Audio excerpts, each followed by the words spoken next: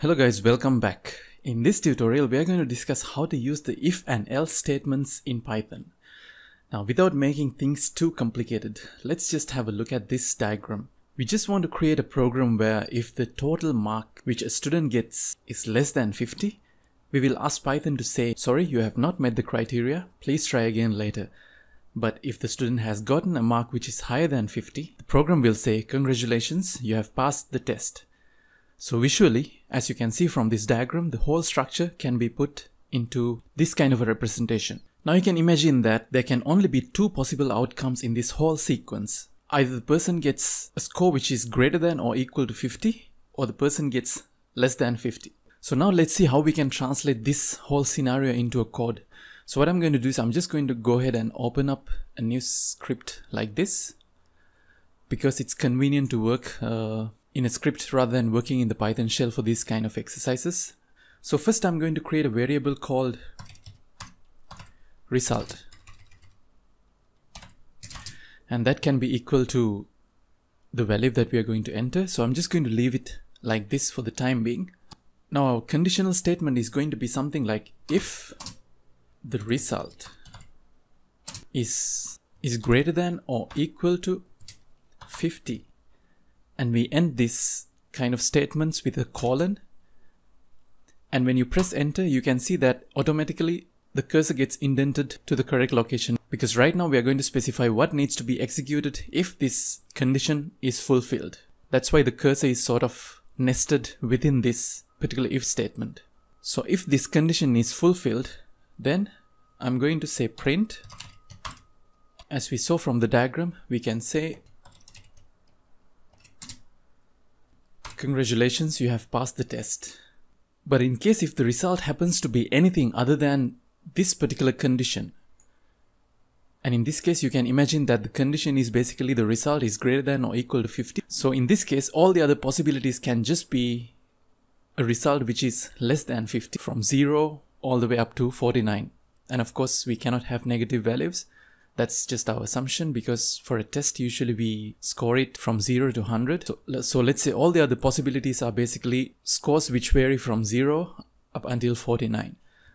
So all of that can actually be specified just by saying else, and we can specify the colon.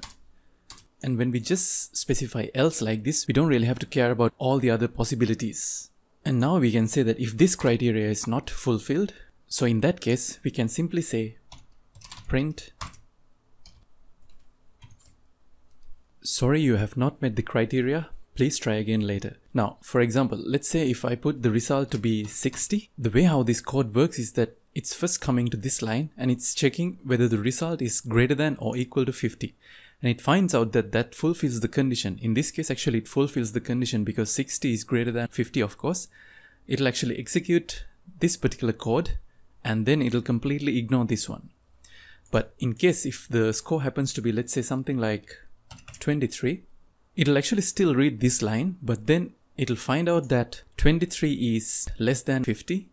It doesn't fulfill this criteria, so that it'll actually go to this particular block, and it'll execute anything that has been specified under that else condition. So that's basically the way how this is going to work. So we can actually test it out simply by saving this script. I'm going to name this as if-else statements.py.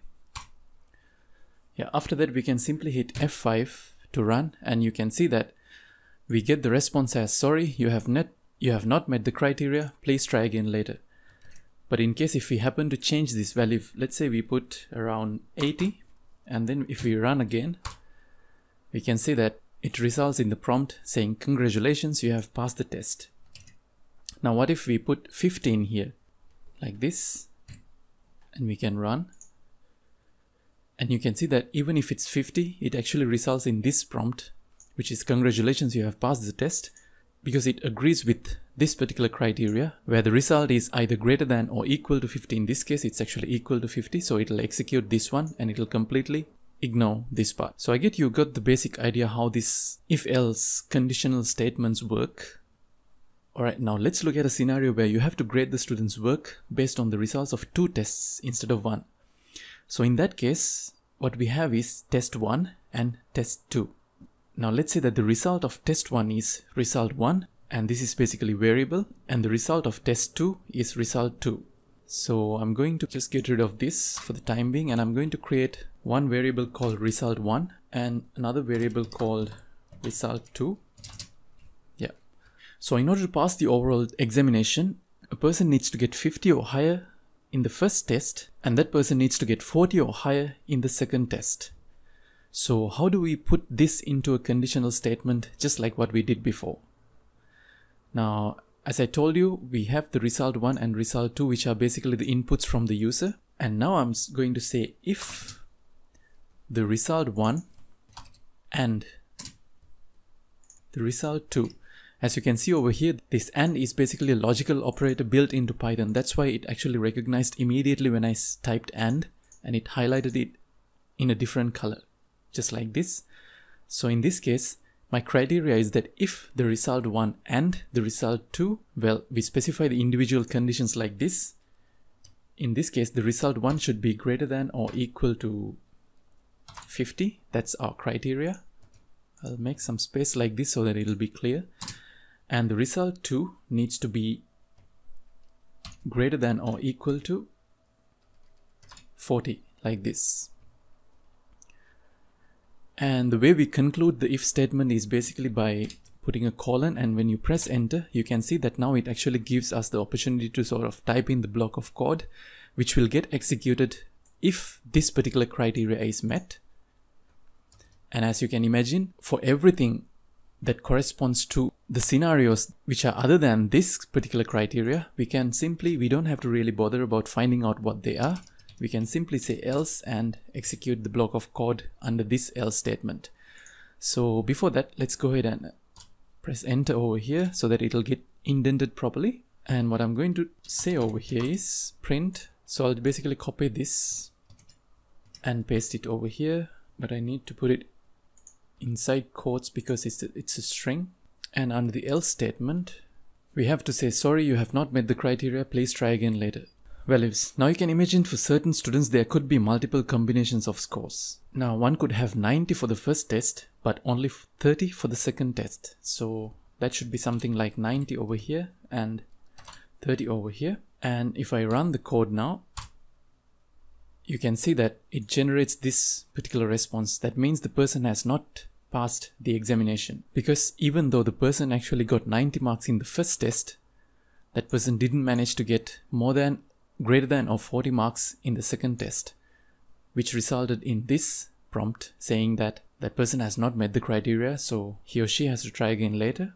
Or there could also be a case where the student gets, let's say, only 45 in the first test, but the person manages to get, let's say, 90 in the second test. And if I run this, you can see that it's actually prompting that the person has not passed the examination. Because right now, even though the person managed to pass this test, that person didn't pass to manage this test, but in order to pass the whole examination, the criteria is that the person needs to pass both tests. So that's actually the beauty of being able to use these kind of conditional statements in our code, so that we can segment even the most complex of possible combinations of outcomes to work in the way which we want them to be. So now let's look at another scenario where we will not be as strict as how we were when grading the student's work to decide whether the student has passed the examination or otherwise. So let's just say that the new criteria is that you have to get 50 or higher in the first test, or, very important, get 40 or higher in the second test.